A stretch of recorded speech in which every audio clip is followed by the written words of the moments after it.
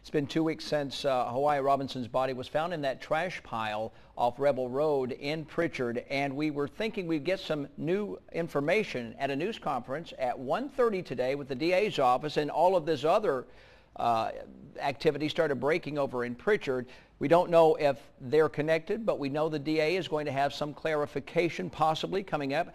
Let's go live now to Christian Jennings. She's in downtown Mobile right now. I believe you are at Metro Jail, if I'm correct, Christian?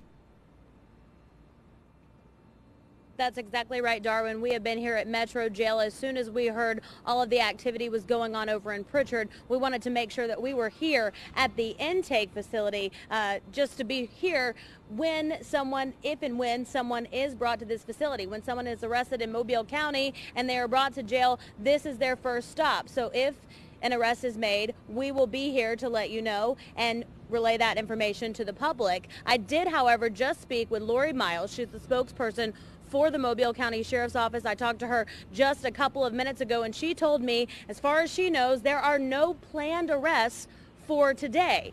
Of course, things can always change, so we'll have to wait and see, but that is what she said, no planned arrests for today. Now, there is that press conference that you just mentioned at 1:30 with the DA, District Attorney Ashley Rich. She should be able to shed some light on all of this, answer a lot of our reporter questions and questions that many people in the community have been having for the past couple of weeks. So we'll learn the latest in the Hawaii Robinson homicide case at 1:30.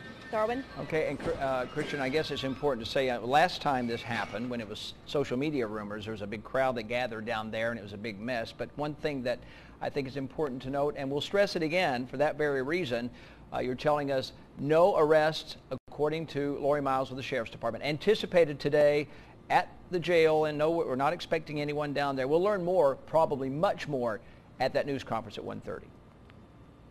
All right, we're going to let you go there. Right, exactly, because that can obviously create a dangerous situation if people gather at the jail and gather when the police are trying to do their job. Okay, all right. So in other words, stay at home, and you're going to learn it quicker here, I guarantee you, than you will if you go down to the jail, because we will get it on the air, if whatever it is, coming out live at 1:30. Thank you, Christian. We're going to have that news conference live at 1:30 right here, and once again, our folks are standing by. They'll be bringing us any information that we get in this case.